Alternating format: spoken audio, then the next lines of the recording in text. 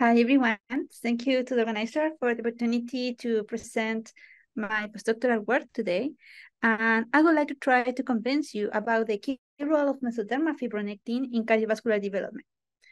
So, first of all, the heart is formed by two progenitor cell lines, the first and second heart fields, and it's known that this early in the development form this structure, where the first heart field is here, forming the cardiac crescent in pink, and the second heart field is right behind, here in blue. And after the development, these progenitor cell lines give rise to different parts of the heart.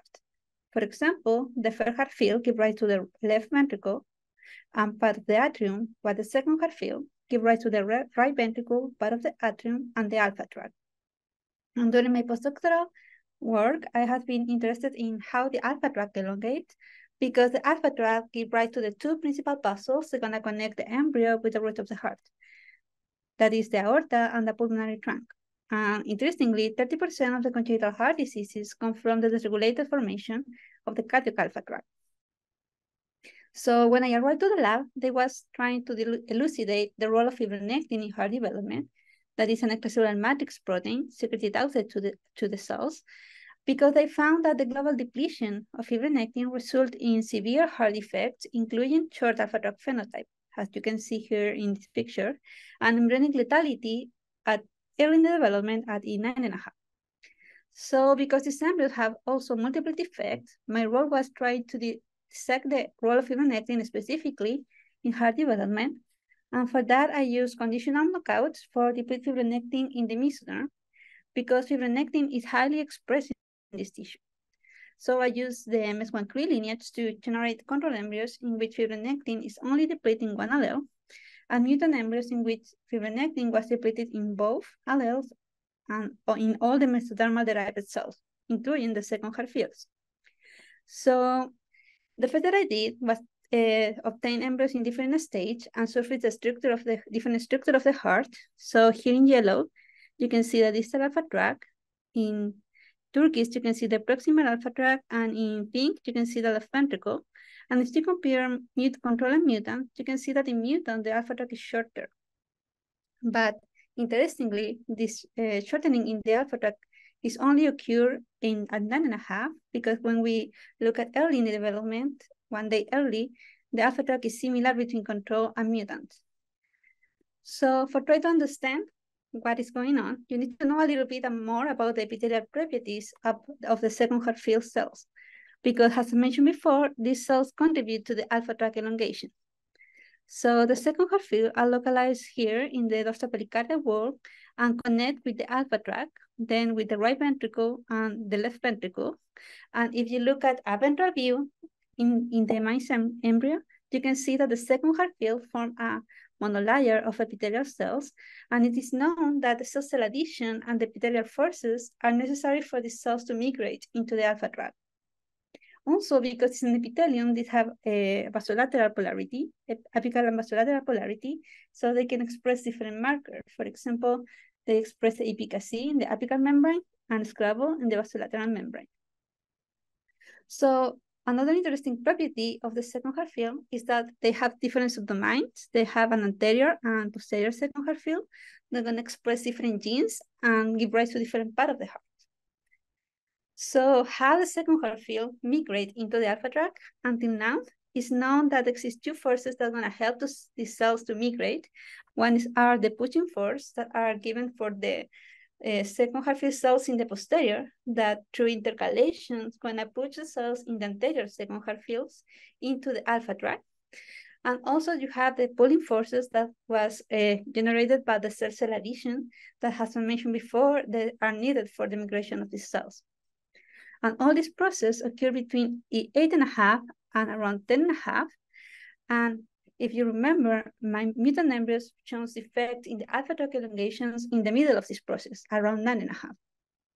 So we hypothesize that this could be due because the second heart field cells migration into the alpha tract was effective, and this could be due for changing cell shape and mechanotransduction, or cells differences in the cell polarity of the cell addition. So that's the first idea. I use imagery software to surface the cells in the anterior and posterior DPW of second half field. And I found that in the control embryos, the cells are more elongated than in mutant. In mutant, you can see that are more circular. And also the epithelium is much more disorganized in the mutants. They form multiple layers instead of the monolayer in control embryos.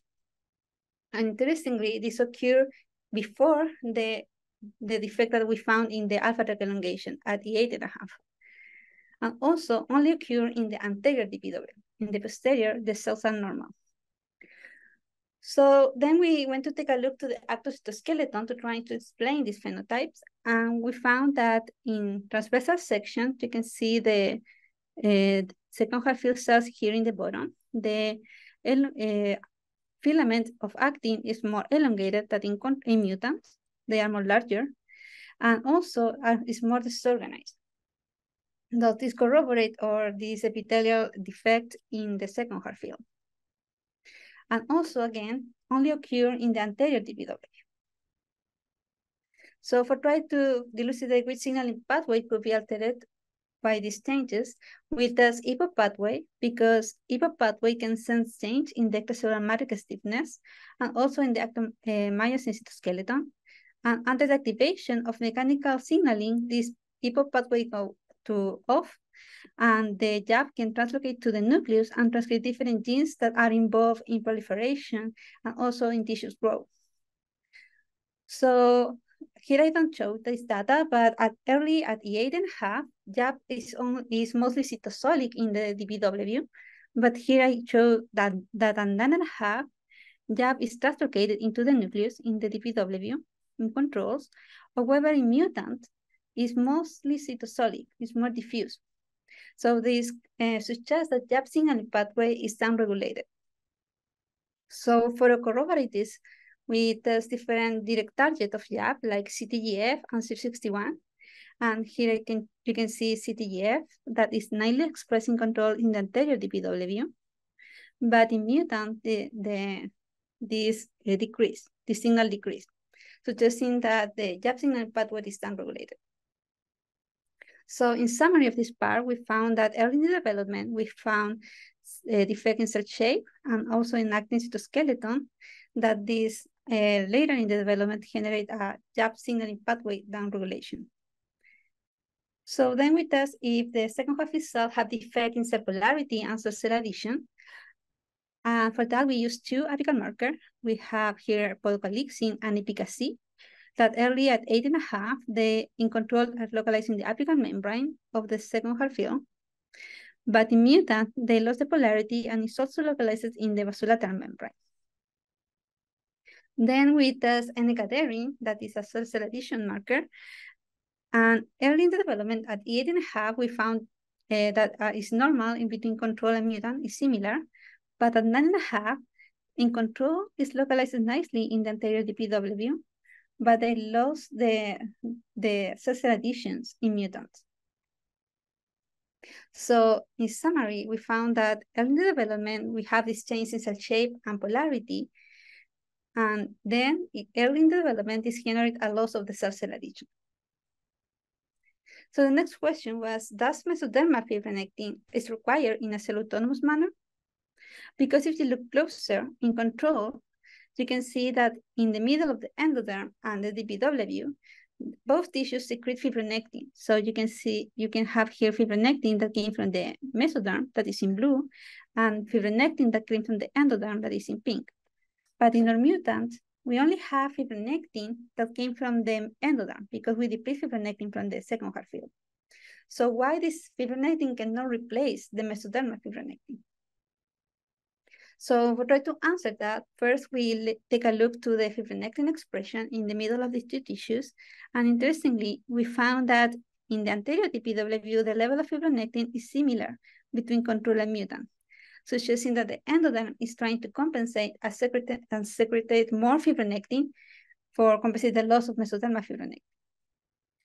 But we found that there exists a gradient of expression of fibronectin, and that is more in the anterior DPW than in posterior. And this can explain why we found more defects in the anterior second half field, and probably fibronectin is needed in the anterior DPW for maintain the stiffness and allow the cells to migrate into the alpha tract.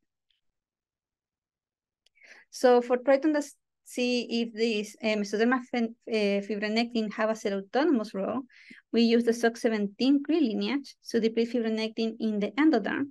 So in this RNA scope, you can see that we deplete fibronectin from the endoderm, and we have less fibronectin protein between these two tissues. And we went to take a look to N-negaderin. But here we found that in controller mutant, they have similar expression of N-negaderin in the second half field.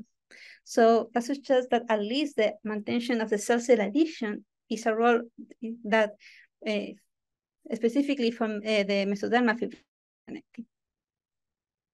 So in conclusion, we found that mesodermal fibronectin is required for alpha tract elongation, that we found that exists a gradient of fibronectin, that is more fibronectin in the anterior second half field than in posterior, and that is required for maintaining the epithelial architecture, cell shape and polarity, actomyosin cytoskeleton, gap signaling, and cell-cell addition.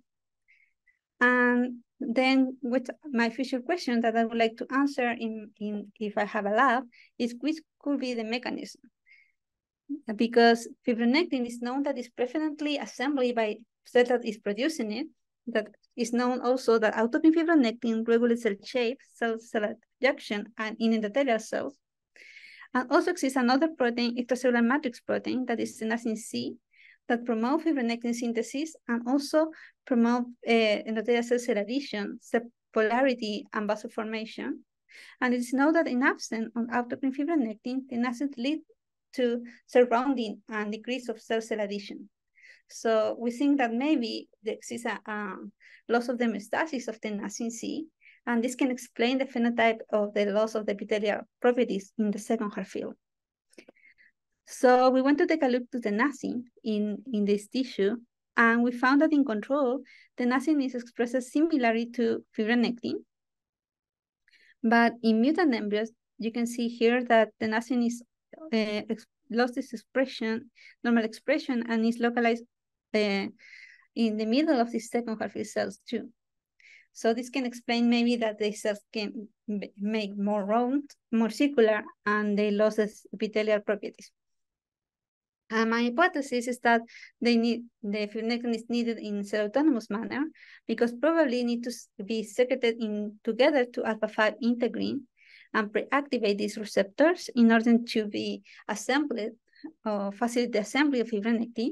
But in the mutants, probably we have, because we have a depletion of the expression of fibronectin, integrin alpha-5 beta-1 go to the membrane, but in an active form, and tenascin can bind to another receptor, and this can lose the epithelial properties.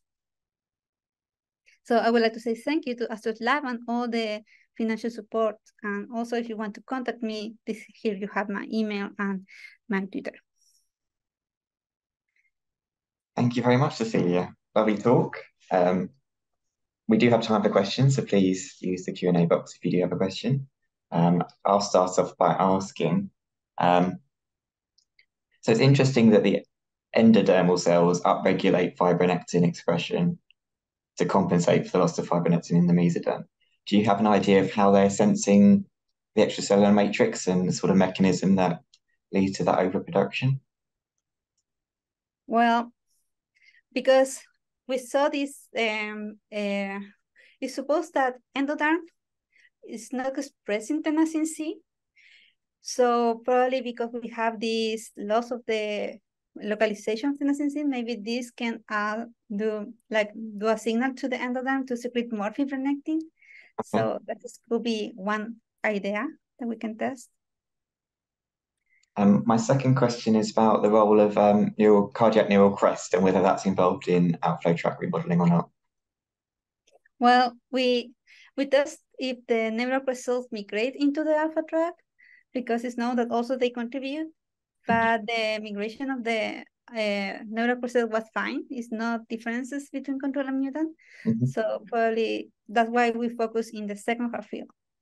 Okay, thank you. We have a question from the audience. So Paul Palmkis Gomez asks, says nice talk, and then asks two questions. First, when you quantify the length of the outflow tract, where's the right ventricle in your E9.5 embryos? Is the defect exclusive for the outflow tract, or is it also affecting the right ventricle? It's just specifically in the alpha tract, yeah. And the second is... Second question is, the result showing disorganized tenosyne may explain the disorganization of the epithelial proteins in the cell membrane, like encoderin. How do you explain the absence of encoderin expression? Well, we found that in the beginning, at E8.5, we lost the cell's shape and polarity. And at this time, encoderin was fine. So probably later in the development, because they lost these shapes, the encoderin cell addition is lost, but later in the development. It's not like the expression of encoderin decreased. It's not probably it's because the cell shape changed that they lost the cell addition. Okay. I'll finish with one last question in case there's anyone lingering. So I might have missed this, but do you think that fibronectin is being used as a substrate for the mesodermal cells to climb up? So if you get rid of all the fibronectin, for example, you wouldn't see any outflow tracts because none of the cells can migrate. Yeah, I mean, I think that mesodermal fibronectin specifically have this role because if you have to see when we deplete endodermal fibronectin, the alpha tract elongation actually is fine. We measure that. So probably is a cell autonomous role of mesodermal.